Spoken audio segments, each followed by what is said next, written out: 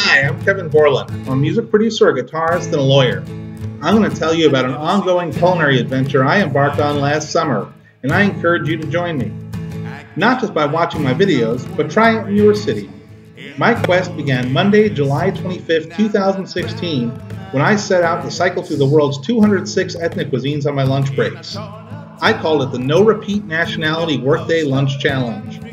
In the previous episodes, I sampled 134 ethnic cuisines, mostly in and around the Washington, D.C. metro area.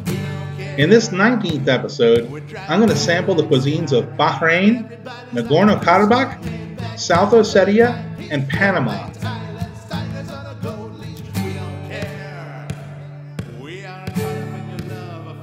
Today I'm headed to K Street. I'm going to try some food from Bahrain.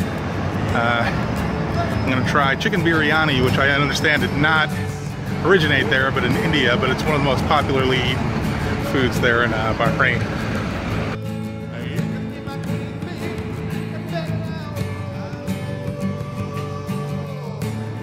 I'm at the Mayor Kebab House, and it looks really nice in here, but I've got a ticket to go. I've got to get back to work. My friends and I cracked the code.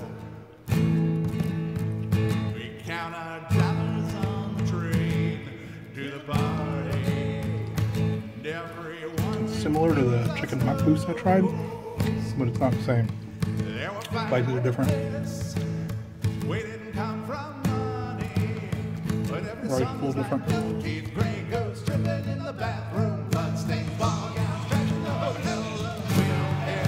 Today I'm going to try Tanov Afor, which is a soup from Nagorno-Karabakh, which is a breakaway state from the Soviet Union that is on the borders of Azerbaijan and Armenia in the Caucasus. And it's a yogurt-based soup. This is a good soup, and it's really like no soup I've ever had. The consistency is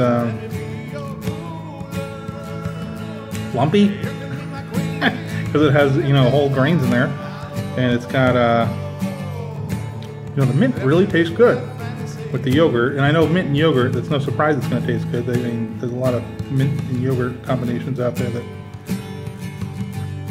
but as a soup, it's a good soup, and it's not like any soup I've ever had. And after sampling it, when I cooked it last night, I still have plenty to take to work today for lunch.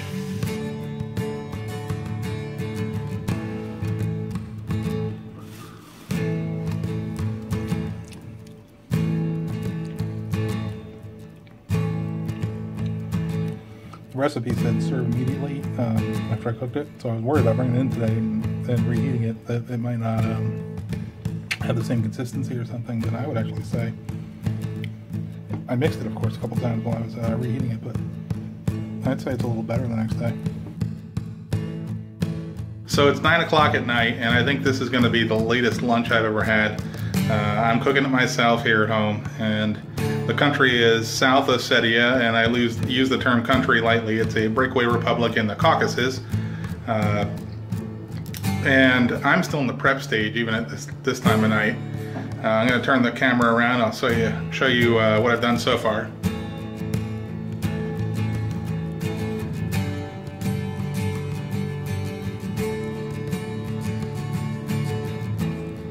So the dish contains of 3 elements, basically: the meatball, the hard-boiled eggs, and a sauce. And the hard-boiled eggs are well on their way to being hard-boiled.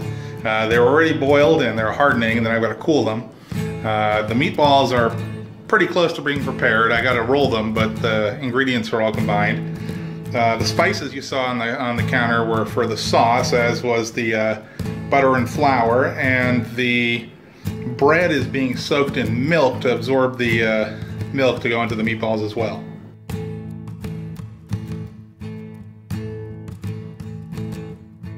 I've got it down to the 3 elements. I got the hard-boiled eggs hard-boiled, I've got the meatballs ready to be put into balls, and I've got the sauce ready to go.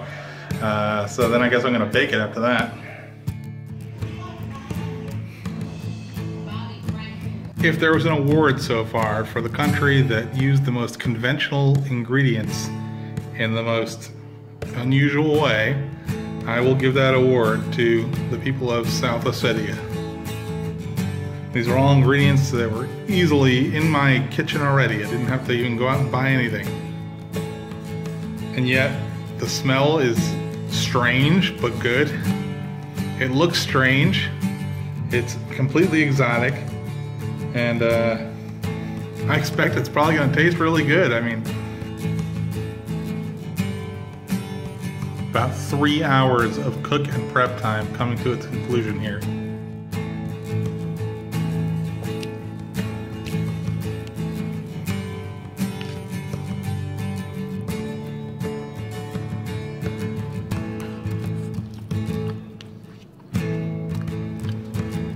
Seen a diamond in the flesh.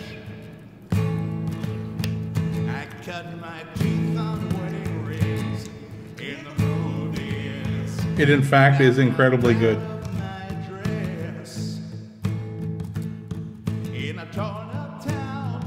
For the recommendation of a coworker, today I'm headed to Georgia Avenue to try some food at a restaurant called Esencias Panameñas. Food from Panama.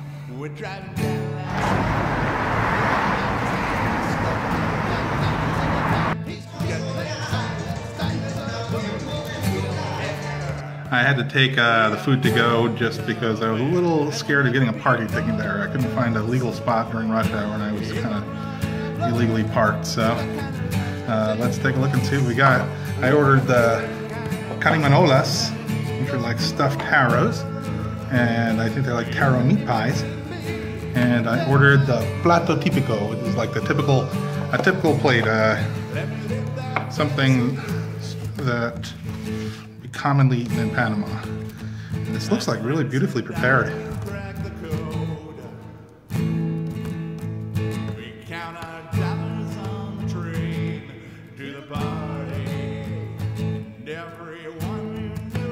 Let's start with the meat pies, and that's sauce, dipping sauce, tamarind dipping sauce. Delicious, but what's interesting is the tamarind sauce I wasn't expecting, because that's really popular in like India, and I wonder if that has something to do with the fact that the Panama Canal is, of course, in Panama.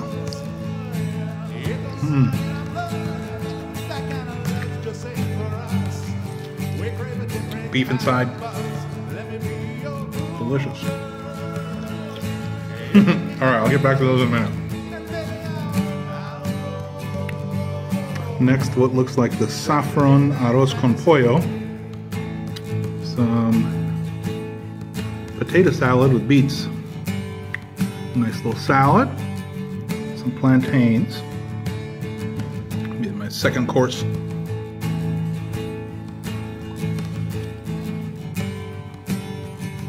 Arroz con pollo.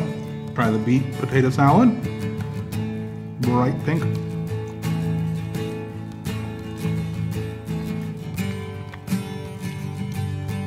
Very good. And the plantains. Soft.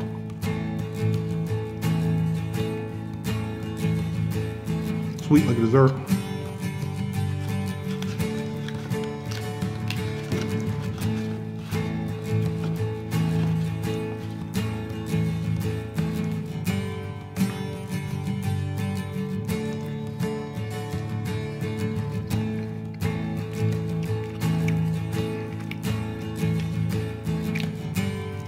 This is probably the best tamale I've ever had.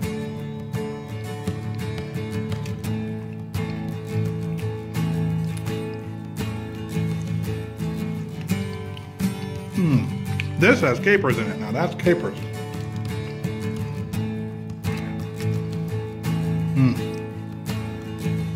Well, I'm definitely going back there in my free time sometime for dinner.